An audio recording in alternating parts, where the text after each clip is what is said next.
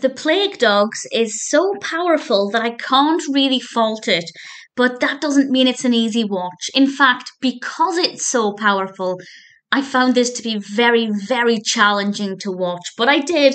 I sat through all of it. I had to stop it a few times and have a cuddle with my cat because it is brutal. It's actually about dogs, but if you're an animal lover in general, I think you'll find this quite difficult, but it's so worth it because, well, if it wasn't difficult, then that would be a problem. This was released in 1982. It's an animated feature film directed by Martin Rosen and written by Martin Rosen and based on the novel by Richard Adams. I haven't read the novel. If you know how it compares, please feel free to let me know. Richard Adams did, of course, write Watership Down, and the Watership Down film has a U rating, which I think is absolutely insane. The Plague Dogs, however, according to IMDb, has an A rating in the UK. That's the most recent rating that I can find for it, and A meant that it was, well, A for adults, not aimed at children, and that is completely accurate.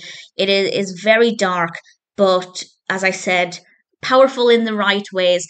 It's about these two dogs, these beautiful dogs called Snitter and Rowf. They're voiced by John Hurt and Christopher Benjamin, who are in this animal testing laboratory and they escape. And it's about them trying to survive out in the wild. They meet this fox character called the Todd, voiced by James Bolam, who's a pretty interesting character. And while they're on the run from this laboratory, they're obviously facing a lot of dangers out in the wild, and we also have humans trying to capture them. There is also this potential that they are carrying the plague, the bubonic plague, which of course where the title comes into it. I don't want to say too much more about the specifics of this, because I don't want to give away too much. I do recommend it, but only if you're feeling quite strong within yourself. If you're in a fragile state, it may not be the best to watch because there are several moments in this, in fact, many, many moments in this where I really struggled with it. And as I said, I did have to pause it on several occasions when it got a little bit too much because the dogs are in pain, they're wounded, they're hungry.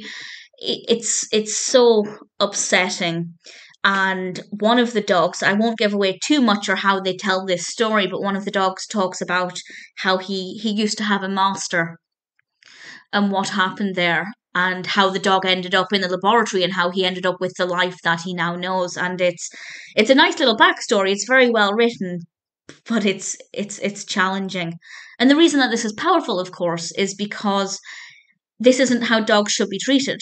If anybody watches this and feels okay with it, that's a problem because that suggests that animal testing doesn't affect that person. I'm not saying you have to cry your eyes out watching it, but if you watch it and feel like it's no problem, the dogs were in a laboratory, they were being fed, what's the issue? That, of course, is in itself a problem.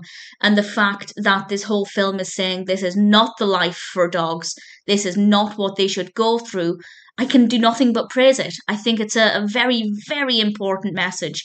And because it's difficult to watch, it shows that, the average person is going to agree with that sentiment. And I think it's a very strong way of delivering that message. And it's done so with a beautiful, beautiful animation. Because the animals are obviously traveling a distance, we get a lot of different terrains and situations and backdrops. It's very, very well done. There's a lot going on and the characters are very, very likable. The fox is an interesting one because the fox isn't quite as emotional as the two dogs because the fox is in its habitat, whereas the dogs are obviously domestic animals. Those two dogs in particular, or they're meant to be domestic animals, so it's very different for them. But the characters are all well written, well animated. The whole film it's quite long. I think it's over an hour and a half. It's not tremendously long, but it's a long time to be on edge, to be very emotional. But as I said, that's a good thing. It's a good thing that it's difficult to watch because that means the message is getting across. The Plague Dogs is not a film I will ever, ever, ever be watching again. But not because it's not good. On the contrary, it's because it's so effective that I won't watch it again. But if you feel strong enough to give it a watch, I'd say definitely do so. Put it this way, the fact that it's rated A, where Watership Down is universal, as far as I'm aware, it's a lot more difficult to watch than Watership Down. So if that traumatized you, as it did me, proceed with caution with the Plague Dogs. I won't be watching it again, but as I said, I have nothing but praise for it.